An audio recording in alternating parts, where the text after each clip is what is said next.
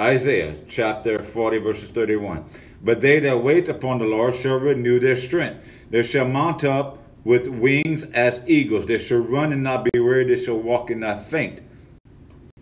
He says right here, they that wait upon the Lord.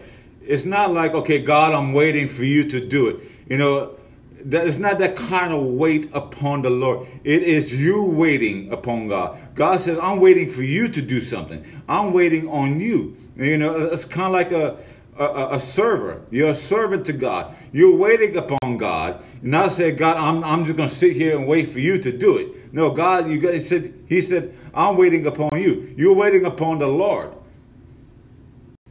Psalms chapter 27 verses 14. He said, wait for the Lord, be strong. Let your heart take courage. Wait for the Lord. Again, you're waiting for the Lord. Yes, you're waiting for him. You're serving him. It's like a server serving a table. You're serving the person. You're serving God. Isaiah chapter 3 verses 25. The Lord is good to those who wait on him, whose soul seeks him. You know, again, it's that servitude. You're waiting upon God. And your soul seeks him. Then the party says, they shall renew their strength. They shall mount up with the wings as eagles. Eagles ride above the occasion. Eagles rise above the storms in life. Proverbs chapter 30 verses 18 through 19. There are three things which are too wonderful to me. Yes, four I do not understand.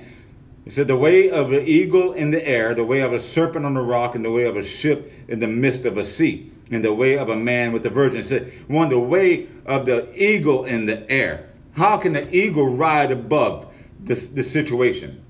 An eagle can ride above the storm. He doesn't understand it, but God understands it. Because the strength of God that renews you, you can ride above it. Job chapter 9 verses 26.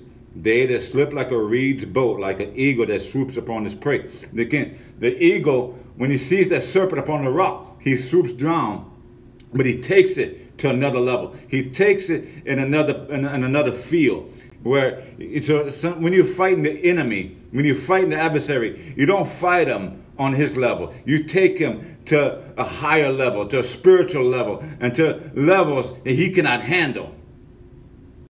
You don't fight him on his level. You don't fight him on his turf. You fight him on God's turf. And the Bible says you should run and not be weary. You should walk and not faint. You know, you're not going to get tired. You're not going to get weary.